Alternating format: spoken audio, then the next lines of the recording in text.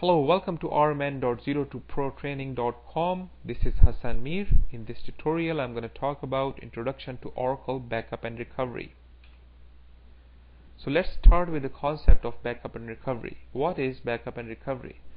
Backup and recovery is a practice of two things. Number one, protecting database against data loss. Number two, recovering data after a data loss. Why would you lose your data? Mainly for two reasons. Number one, technical problem. Number two, user errors. An example of a technical problem would be a media failure, such as disk drive breaking down. An example of user error would be a wrong update by a user. Another example would be DBA or system administrator deleting a wrong operating system file, end up deleting a data file.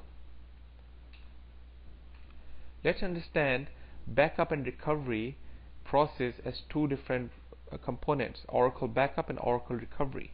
So Oracle backup is the set of strategies to make copies of a database so that you can recover from a failure situation, while Oracle recovery is the actual process of recovery. So it's a set of strategies to recover from a data loss. Oracle backup strategy deals with preparing a data so that you can recover later on from the data loss. Oracle recovery deals with the actual recovery. Due to constraints of humans and machinery, a DBA should set realistic goals.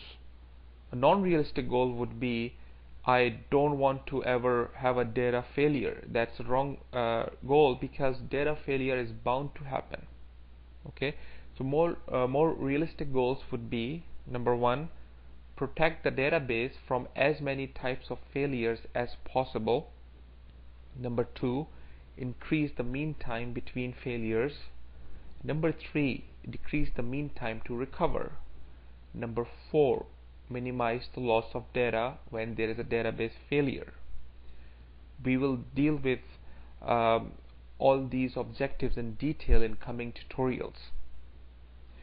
So the objective of this tutorial was to introduce the concept of backup and recovery to you. I see you in the next tutorial where I'm going to talk about Oracle RMAN tools.